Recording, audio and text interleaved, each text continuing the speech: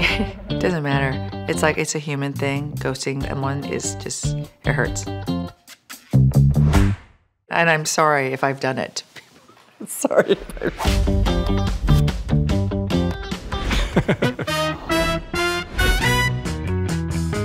I try not to ghost anybody. Sometimes you have to distance yourself from people who are going to do you harm. It's like, when have I? I have definitely ghosted. Sometimes I don't have the mindset to reply to some things, and it's not because I don't like someone. That would be Fred. You know, if you ever text him after 6 p.m. wanting to hang out, you often won't get an answer, or you get an answer and it'll be like, I'm sorry, I'm too tired, I'm going to bed. Who goes to bed at 6 p.m.?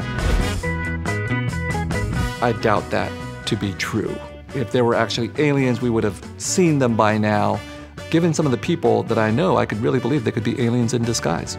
I believe in aliens. I know they exist, but among us, like on Earth, maybe not. We can't be the only living thing on this little rock in the whole solar system. I'm not crazy. Absolutely, I believe that. You know, with all the UFO things, right? How come we have been sending out all these messages throughout space and we haven't gotten anything back?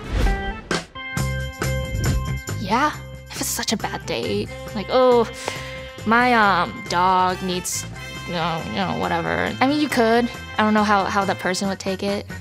Not really into you. Sorry. I don't think it's acceptable. I mean, it has to be really bad. Or you threatened or something. Well, like what date?